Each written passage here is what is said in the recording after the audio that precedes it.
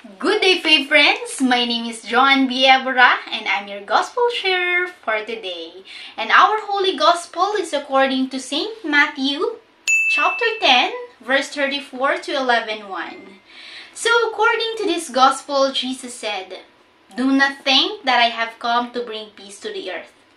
I have not come to bring peace, but a sword.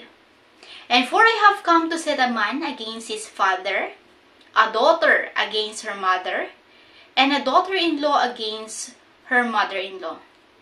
And this happened because the first Christian were all Jews.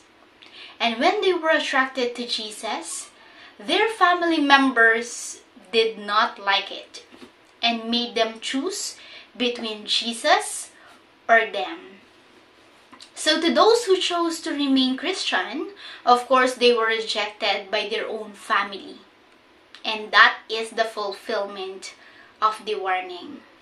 We will always remember that we cannot change other people. The only thing we can change is ourselves. All we can do is to pray for them. So as much as He wants us to be united, He wants us to be at peace with one another. But the truth is that not everyone will accept Him. He said that there will be conflict within a family because not everyone will accept Him. And this is the challenge for us of this gospel. In all our decisions, actions, and relationships in life, we should always make Jesus our top priority. Because when we don't make God our priority, there will definitely be disunity or separation. There will be no peace, especially in a family. When God does not become the center of our lives, there is no peace.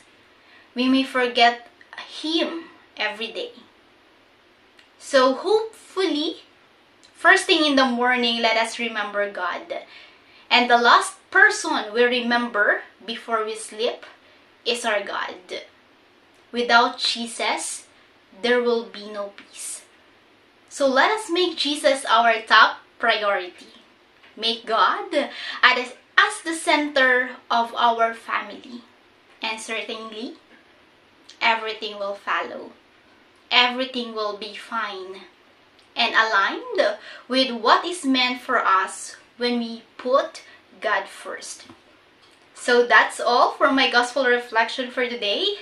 Thank you for watching and listening, and I am inviting every one of you to please subscribe on Faithbook PH YouTube channel, or you may download the Faithbook app or visit and register at www.faithbook.ph. Again, thank you everyone, and God first!